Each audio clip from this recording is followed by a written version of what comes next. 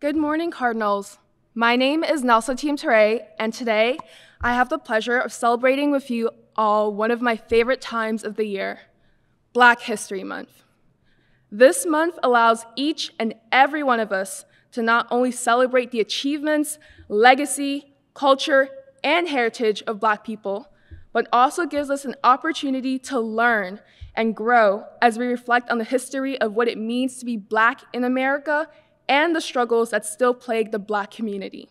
I hope we can keep expanding our teachings on Black history and ensure that future generations will have a greater understanding of racism in America than we do in order to make fighting for equality more normalized.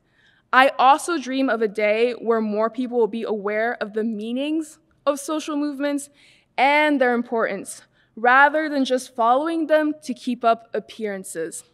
Creating meaningful change begins with understanding and dedication within the heart. As Black History Month comes to a close, I challenge you to do something.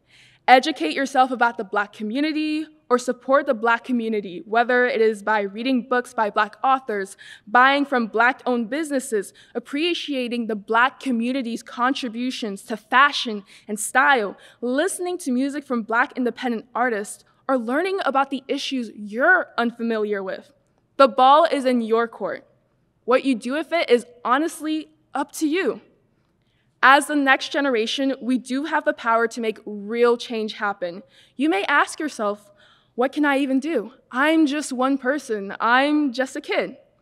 But if every single person did one small thing to help, the magnitude of millions and billions and trillions of actions done by people cumulatively would equate to such a huge impact.